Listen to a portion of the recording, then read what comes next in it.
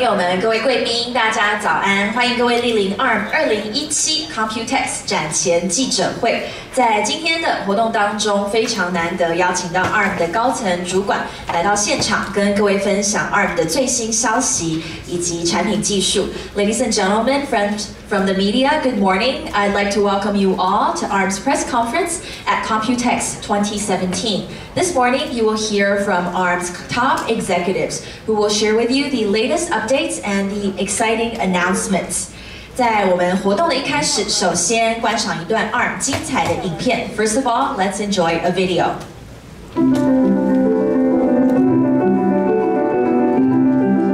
We didn't ask why.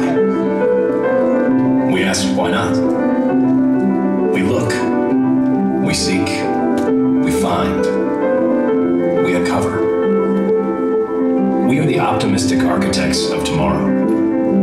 At ARM, our partners have come to trust us. To craft everything from the core of what drives it to something that makes lives simply better. Simply smarter. Smarter homes. Smarter phones. Smarter cars.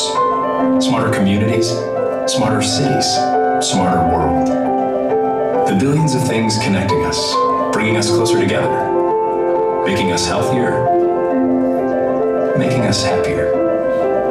And this is only the beginning. What comes next, and next, and next, is ours to blueprint.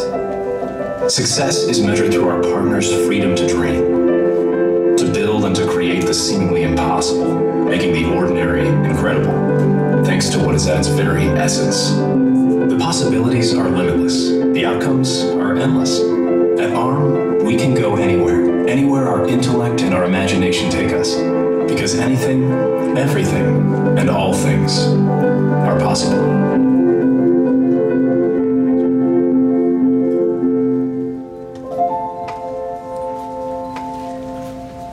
今天的记者会当中，我们特别邀请到 ARM 副总裁及运算产品事业部总经理 Nandan Nampally， 以及 ARM 副总裁院士及多媒体处理器事业部总经理 G72 来到现场。This morning we have the pleasure of having Nandan Nampally, Vice President and General Manager of Compute Product Group at ARM, as well as G72, Vice President, General Manager and Fellow of the Media Processing Group at ARM. 我们首先邀请 Nandan 上台为各位分享。Let's first welcome Nandan to the stage.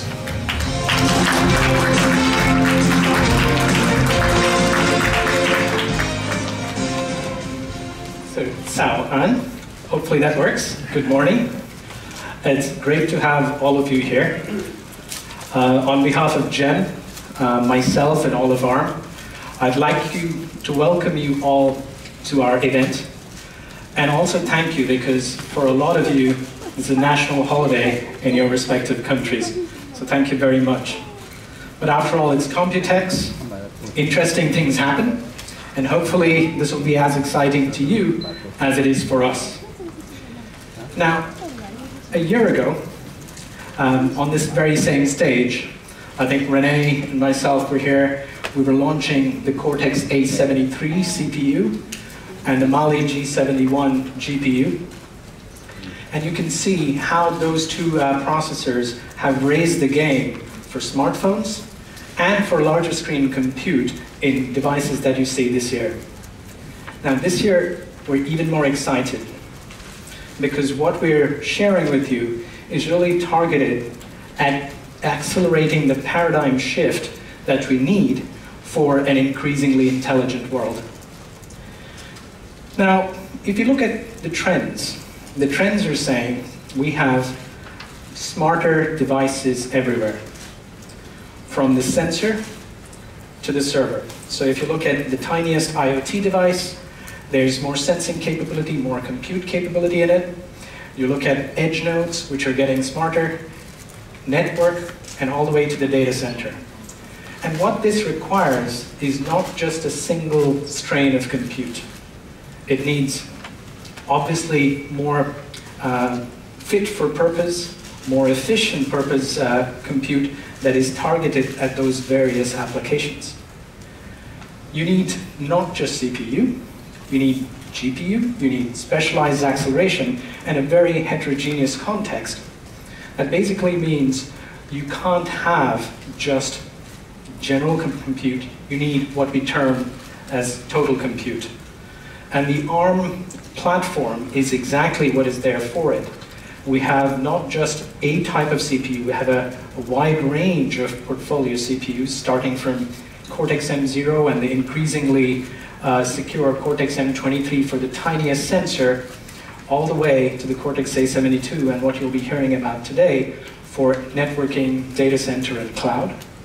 We have GPUs that'll fit your build for edge compute devices all the way to HPC class capability.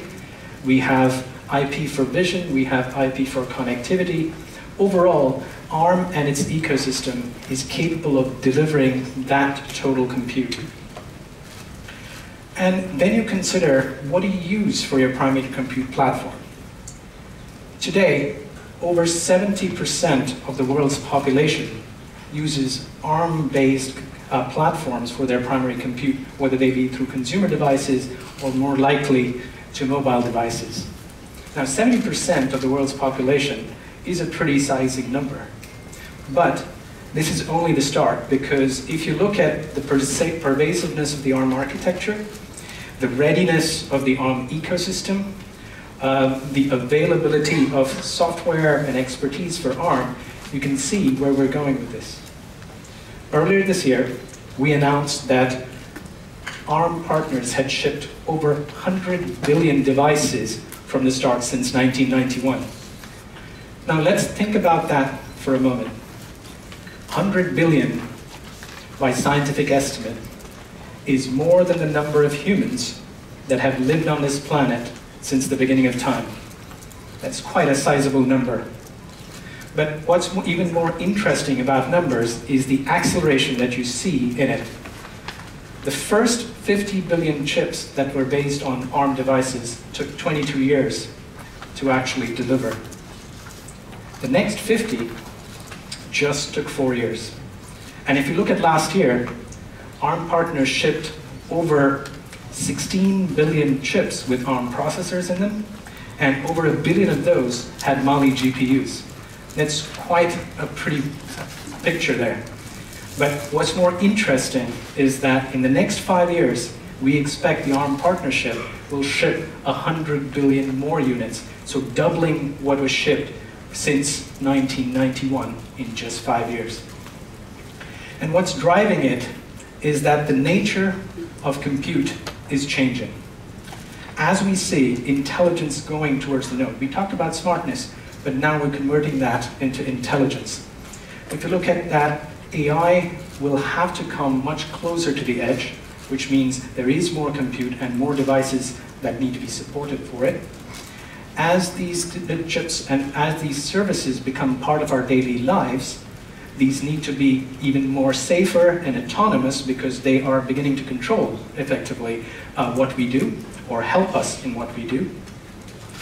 When we start thinking about mixed reality, augmenting what you see today with greater visuals but inferences and capabilities built in, that throws a lot more compute requirement in there.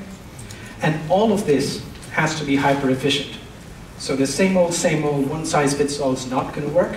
And as you start seeing most of these things moving closer to the edge, you will need more compute that drives more volume, more chips. Now let's dig a little bit deeper. This concept of moving intelligence to the edge is what we term distributed intelligence. Now, an example of this is the announcement that you might have seen or heard on the Google Lens. And the Google Lens is designed to convert the camera on your phone, rather than a passive capture of imagination or video, but into more intelligent ways. So you take a picture of a router box and the password on it. Lens may be able to tell you or infer that you want to connect to the Wi-Fi and take the steps necessary to actually make that happen. So this can only be done as you move more compute, more intelligence to the edge. And when you do that, it's in the palm of your hand. As you start moving more of these intelligent capabilities to your devices, It's useful because now security is localized. So the devices that generate your data, your habits, can be closer to you and encrypted whenever you transmit, so you have better control on what you own. And these are getting increasingly more graphical capabilities. So not only do you have 4K video, high dynamic range capabilities, but these are now overlaid on intelligent compute, intelligent inferences into the system. So in order to create all this, it sounds like a lot of compute that needs to happen, right? But the important thing here is it's not going to be designed by just having discrete graphics, discrete CPU. It has to be pulled together on SoCs, and again, these SoCs are not one size fits all. So the first thing you need is probably more performance than you have today. That's, I guess, a simple answer. And it would need more single-threaded performance, more GPU bandwidth performance, but it's not just instantaneous performance you need. Because the level of compute is not just instantaneous, you need it to be sustained, and you need it to be efficient, because more often than not, you're doing it in form factors that have thermal and power constraints. As I said earlier, it's again not just about just CPU and GPU.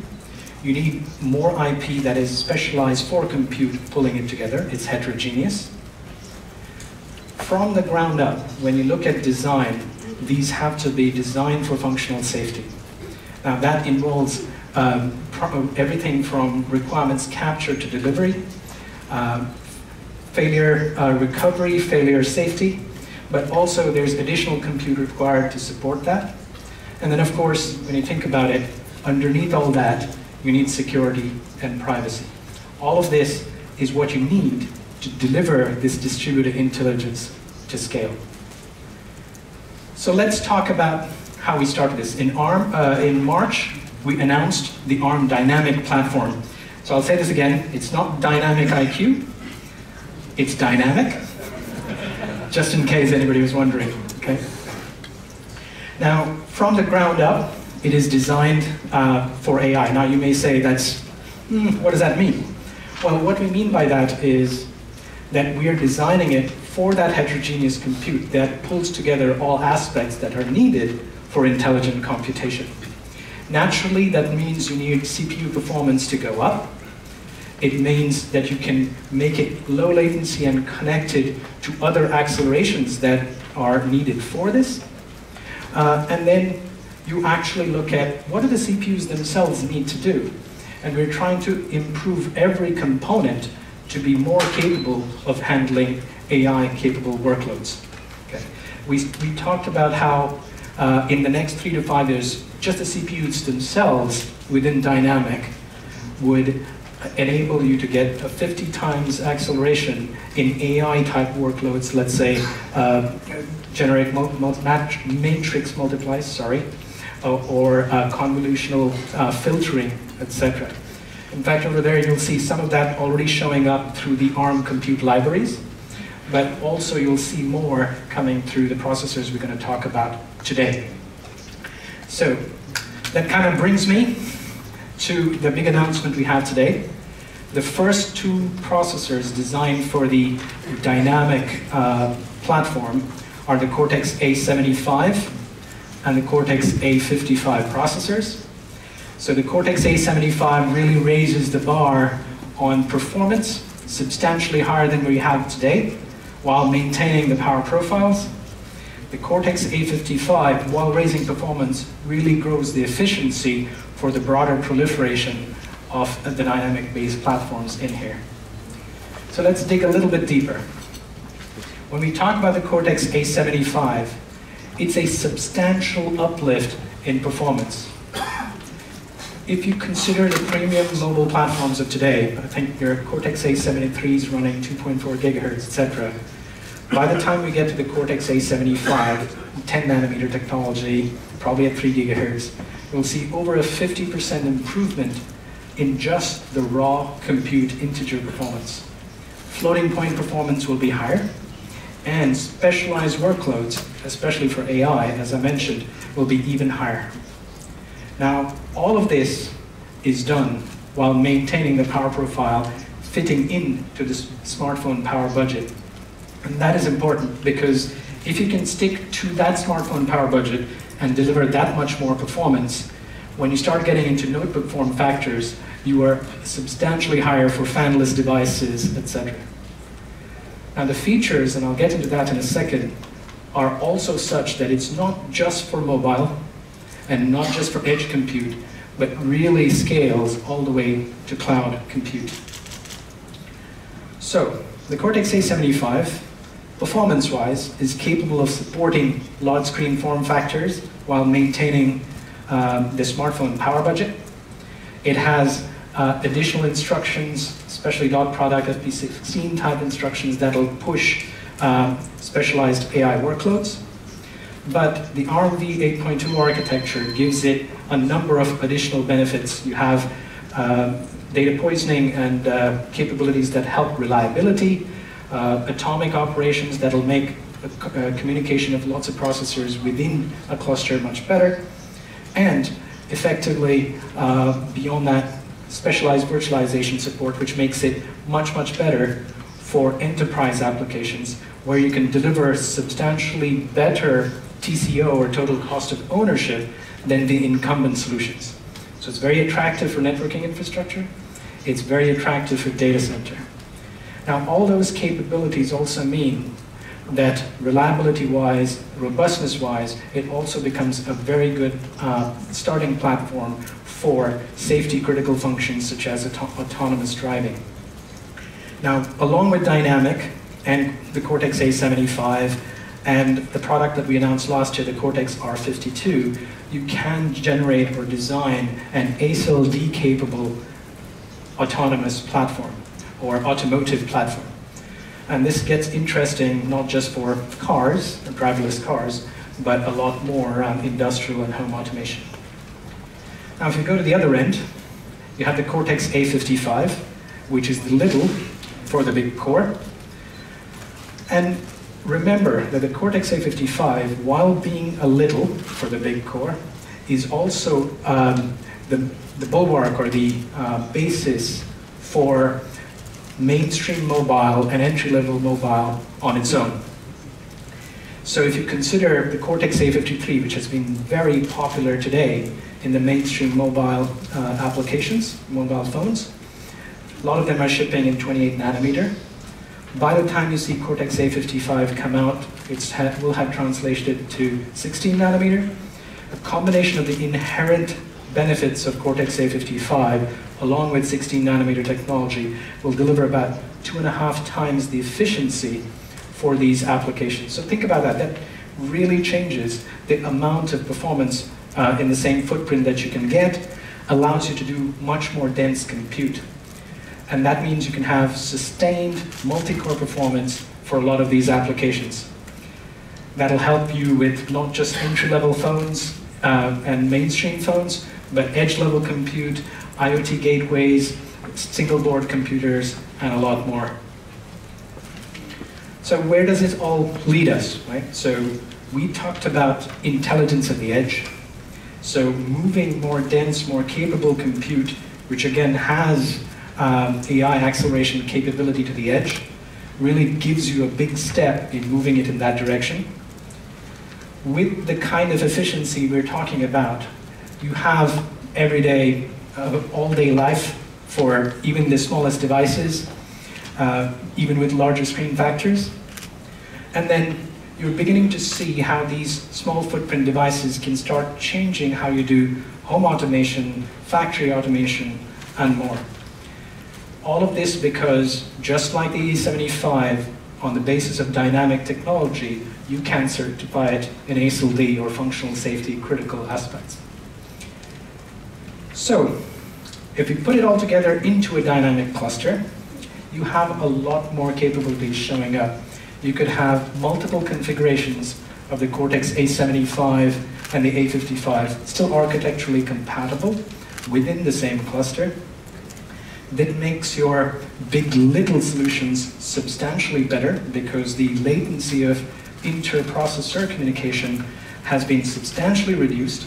And what that also means is in each processor doing a lot more in a lot less time, and the communication being even a lot lesser, you are effectively doing the same task in a lot less time. Overall efficiency grows substantially. And if you consider these options, you have a very wide range developing because it's all in the same cluster. You have the high end, which is notebook or laptop ready with 4 big and 4 little processors. You start getting into the mid-range, and this is where it starts getting very interesting because it allows you to swap in today's 8-core Cortex A53 type solutions. You can swap in a big core, or maybe 2.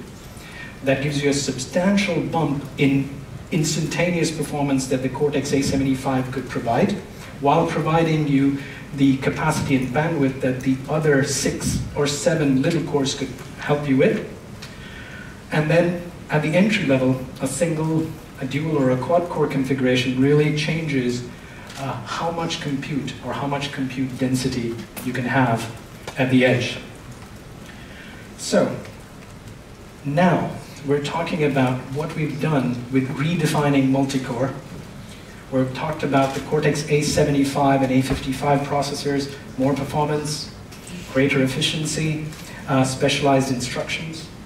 We talked about the Dynamiq platform that allows you to connect not just CPU, but specialized acceleration into this, but also coherently connects to the GPU and visual processing. Now, obviously, this picture would be incomplete if we didn't have a GPU to go with it to expand the capability. And to talk about that in a lot more detail, I'd like to invite Jem Davies, VP and General Manager of the Media Processing Group.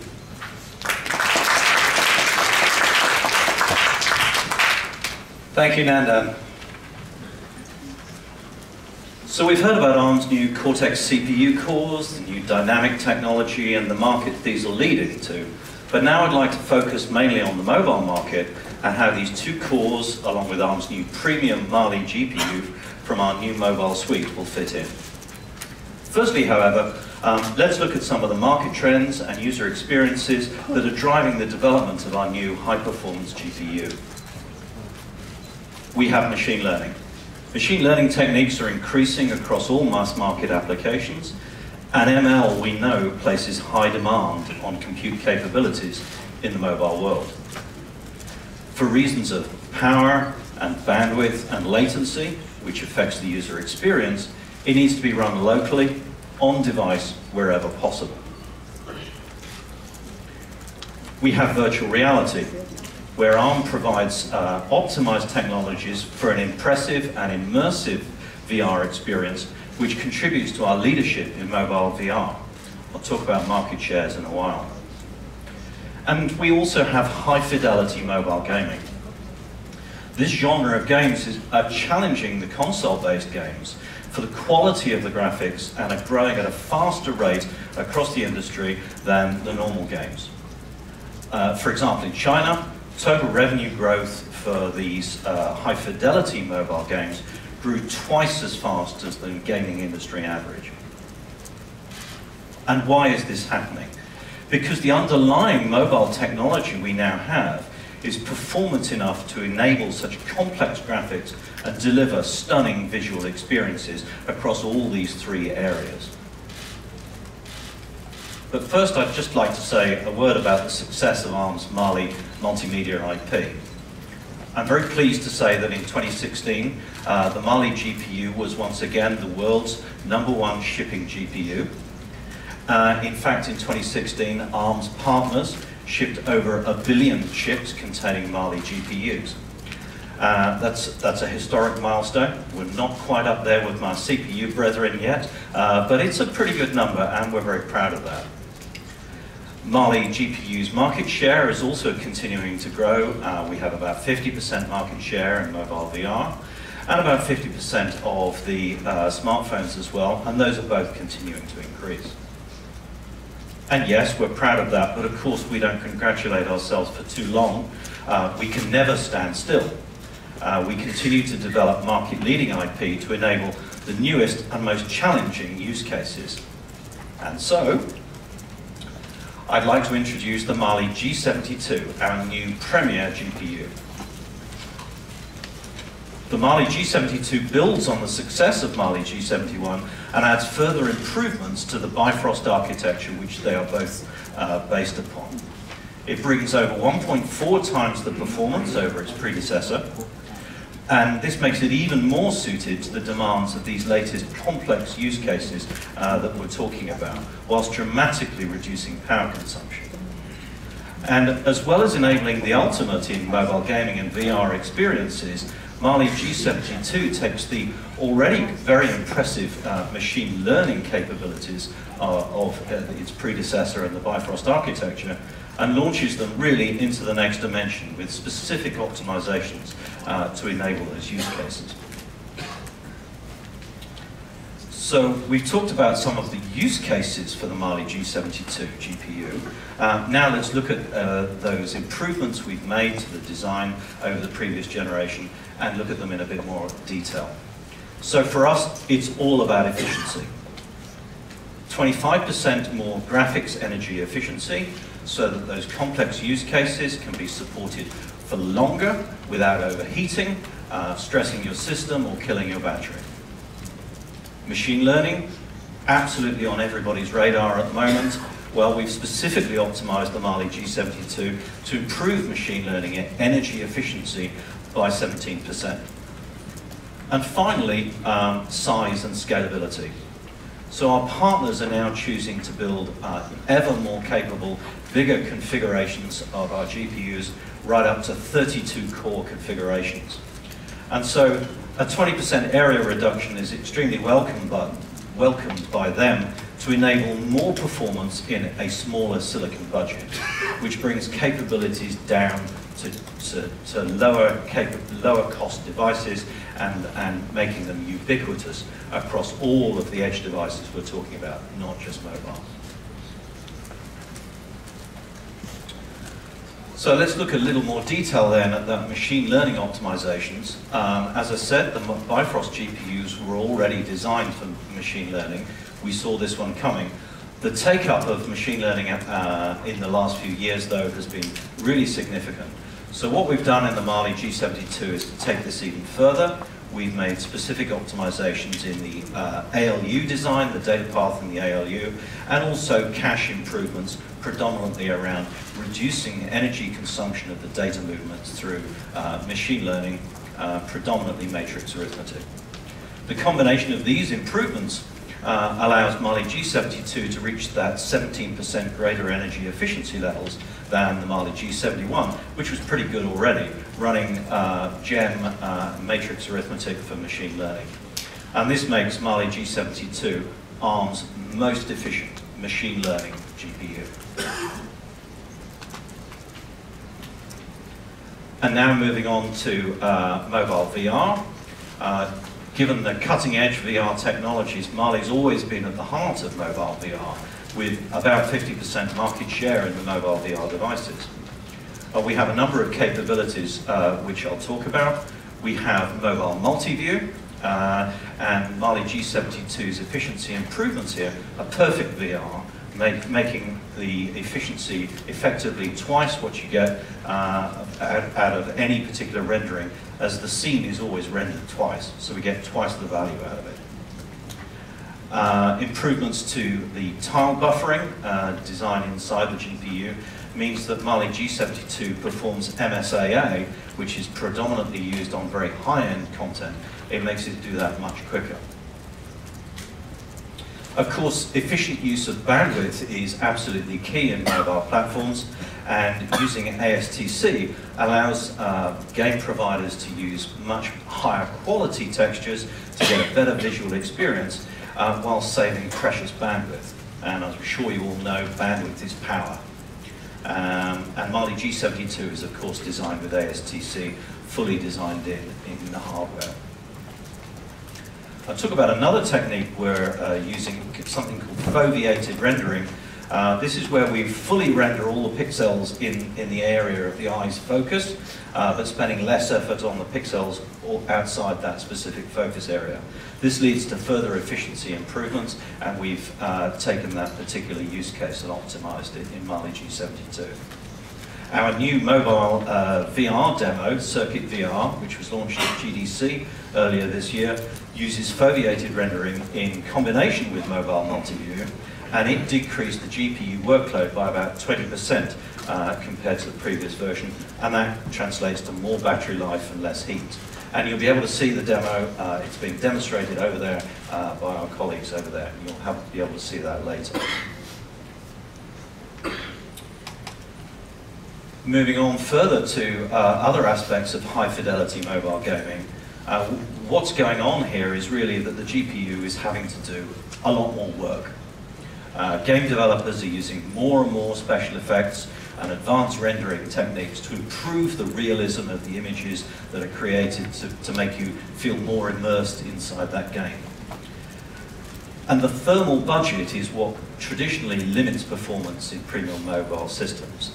That thermal limit is, just how much power can you use before things start to be throttled back. And a significant proportion of that heat is caused by data movement. So we've concentrated very hard on reducing data movement through the system, optimizing it where possible, and reducing the power consumption of that data movement.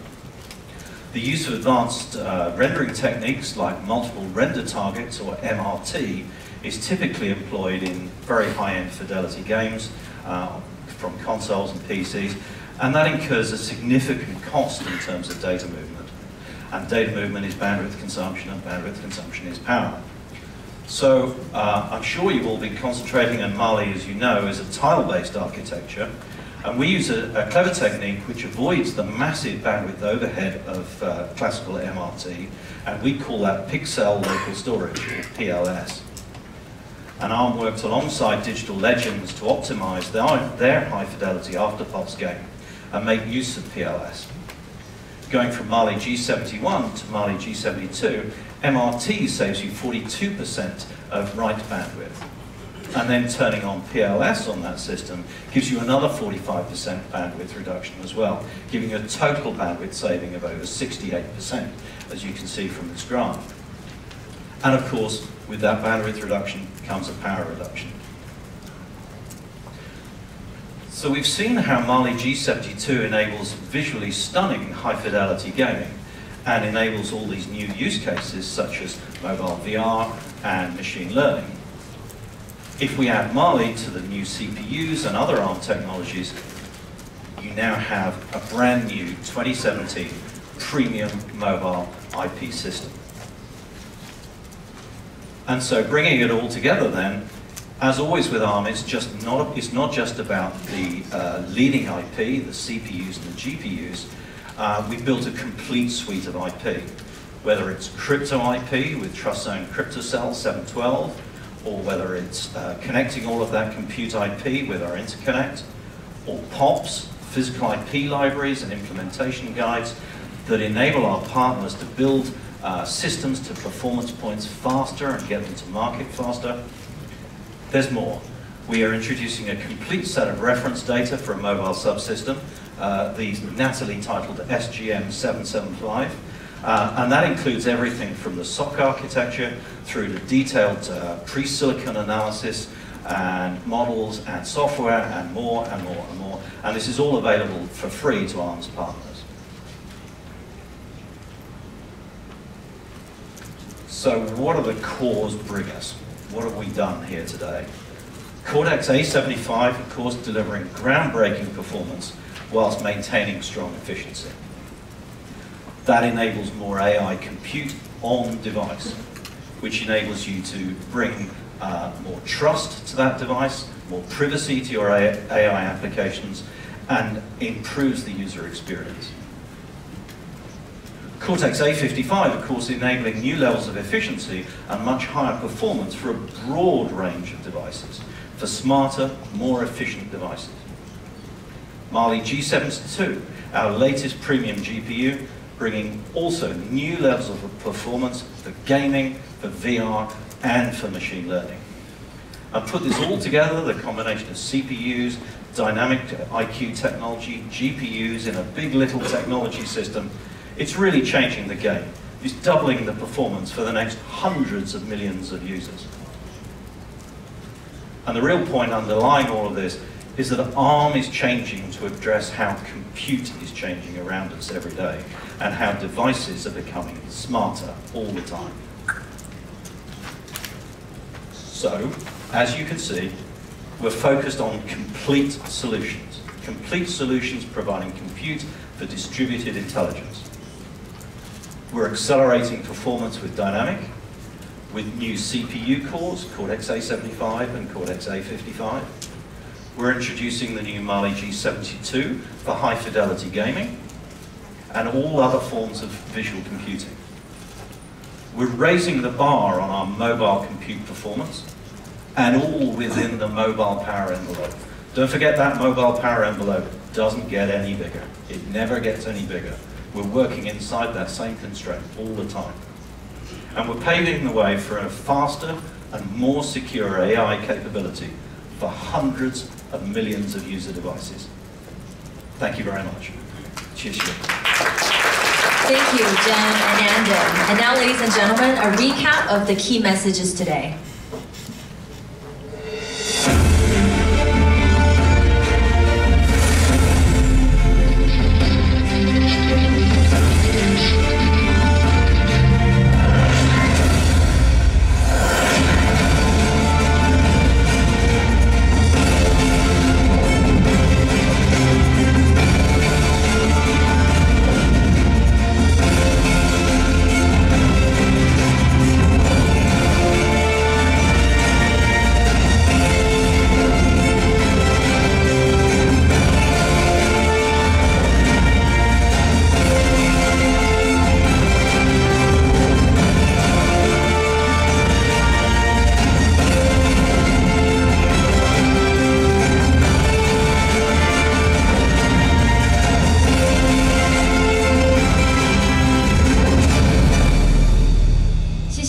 接下来我们进行媒体 Q&A 的时间，我们欢迎 Nandon 还有 Jen 再一次来到台前。And now I would like to welcome Jen and also Nandon to the stage for the media Q&A session. 待会各位媒体朋友提问的时候，请您举手，简单介绍自己的大名跟单位，我们会将麦克风递上。Also, please identify yourself, your name and affiliation. Our staff will hand you a microphone.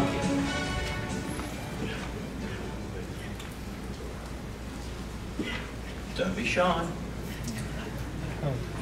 如果要发问的话，就请举手，我们将麦克风递上。Yes, in the back. 你好，我是那个拓扑的分析师。那我想请教一下，就是 Nathan， 就是刚刚有提到那个他有提到Cortex A75是针对10奈米的部分去做一个演示，然后 A55是针对16奈米。那对于 IC 设计客户而言，他们如果推到客户这边的话，他们会建议，就是ARM会建议什么样的制程会比较适合客户？就是在 Big Little 这样的一个A75跟55合在一起的时候，什么样的制程会比较合适？谢谢。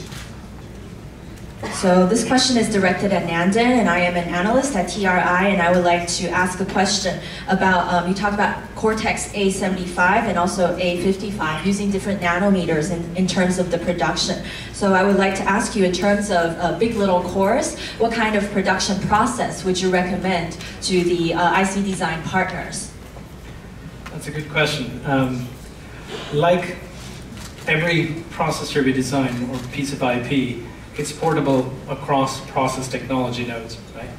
So as I mentioned, we do think for a lot of the mainstream type implementations, you could actually do very well with an A75 and an A55, even in 16 nanometer.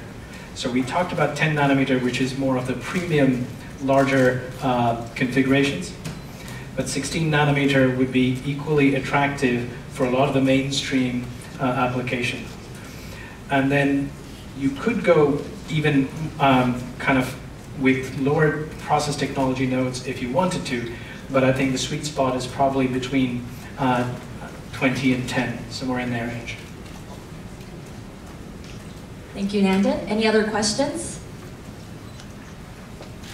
You have a question in the back? 你好，我想请问一下，那个新产品 A75是否适用在 server 的领域？就是说有没有 server 的 chip？ 然后另外是目前有没有什么合作伙伴已经应用这新的产品？ So the question is the Cortex A75 suitable as server chips? And also, are there any partners already for Cortex A75 and also A55, or the new products? Okay, again, very good questions. We traditionally announce licensees at this event. However, we also respect the licensees' ability to make their own announcements. So we have been working with a number of licensees, both for the A75 and the A55. And again, those licensees are taking them into very different markets, and you'll hear about them as they bring their products closer to them. Now, the question around A75 for server, certainly if you look at where the market is, even today's Cortex A72 based platforms are being touted into some of the distributed compute for a cloud. Naturally, A75 being that much more performance, plus with having some of the architectural enhancements for reliability, for better virtualization performance, better atomic operations, makes it that much more attractive for the server market. Thank you, Nandan. 还有其他的问题吗？ Any other questions from the floor? Yes, also in the back. 你好，我想请问一下，就是可以再说明一下那个 Mali G72 如何在 GPU 上面加速机器学习以及人工智慧的发展。另外 ，Mali G72 现在已经有 department 就是合作伙伴了吗？ So this question is about Mali G72. How does it, in terms of the GPU, accelerate AI as well as machine learning? And also, do you have any lead partners at the moment? So my answer to the lead partner question is very similar, unfortunately, to Nandan's. When we were breaking into the market, then announcements of new lead partners were very newsworthy and very groundbreaking. Of course, now we're basically licensing to everybody. It's not so interesting. So our partners are now looking to control their own news announcements more closely. So we're not announcing anything at this stage. How we're doing it on machine learning is predominantly through analysis of the actual workloads. So you have to invest in a big effort in analyzing the particular workloads, working out what it's doing to every single part of your GPU, the data paths, the ALUs, where is the energy being spent. And as I said, for most of these devices, it's the thermal budget that is the limit. So we concentrated on reducing the energy used for those machine learning workloads, which are matrix arithmetic, both of integers and of floating point. We changed some of the data path arrangements and also tuned cache configurations and layouts to reduce energy for that. Thank you, Jen. And a gentleman in the back. Hi, Brian Hoff from IDC. Nandan, you made a few references to quote-unquote laptop-ready performance, which in my mind can't help but bring to mind Windows 10 on Snapdragon. Now, I'm sure you don't want to speculate, but I guess I'm curious to hear your thoughts on, do you anticipate Microsoft opening that up to a broader range of ARM-based processors? And even if you don't want to go down that path, I guess I'm curious to understand, when you say laptop-ready performance, how do you envision that kind of end product in the end? Are you thinking something like a clamshell type of device, maybe running Android rather than Windows 10? I guess I'm curious to hear you elaborate a little bit more on that. Thanks.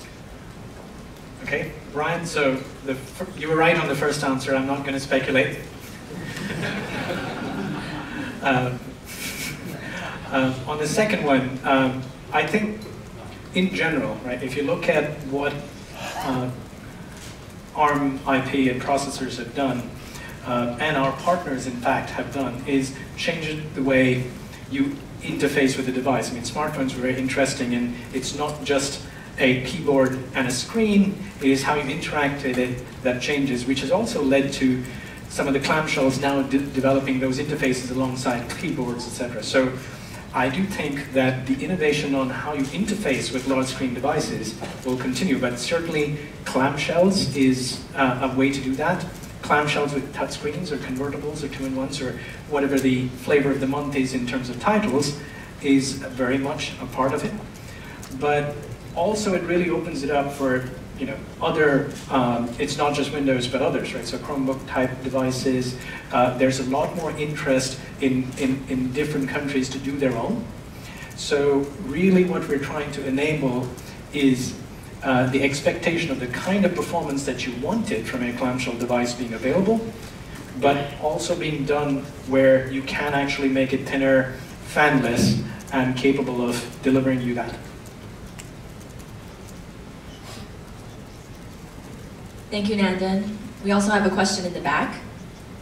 I'm Trevor Hong from Micro Electronics, and during a presentation I saw there is a